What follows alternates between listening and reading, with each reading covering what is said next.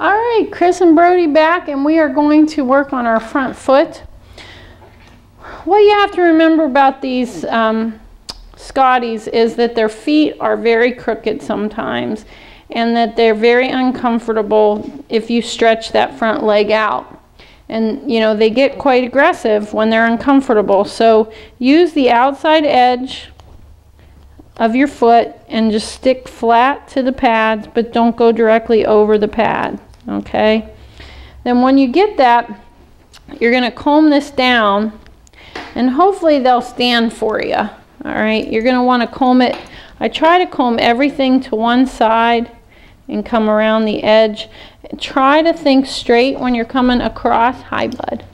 And then turn your head that way, and then come straight across their toes, and then comb everything towards the inside.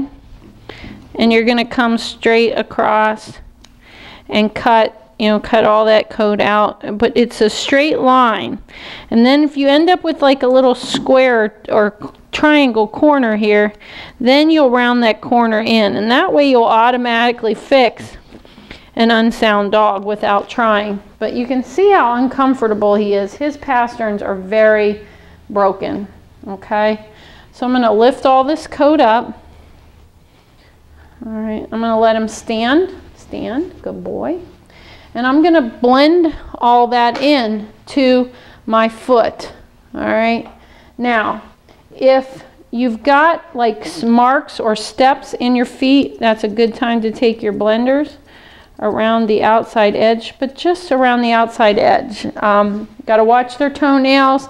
The beveled edge shears are actually better equipped to handle hitting a toenail than your convex edge. So just remember that if you do a lot of feet, a lot of scissoring, it's nice to have a beveled blending shear to do around that foot.